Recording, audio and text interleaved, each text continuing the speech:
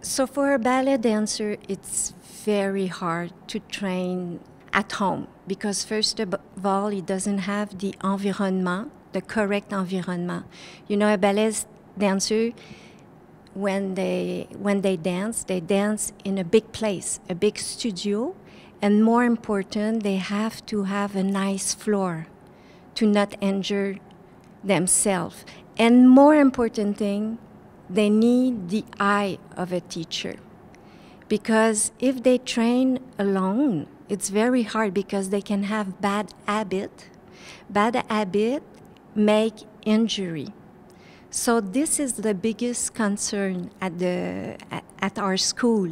So for us, it's hard, but we are lucky that we make a training program who are followed by the teacher. So all of our students are followed by a teacher, and with, thanks God, Zoom, the new technology.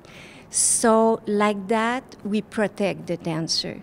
But it's not the same thing than that at the studio.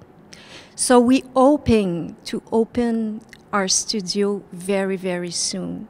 We make a situation where the student in the studio we will have the distantiation for the student. For the graduation people, you know, we will continue. We hope this summer or before that, probably in May, in June, to come back at the school because they need to finish with us. They had a show to do. You know, we cannot give note and say, okay, that's it, you finish.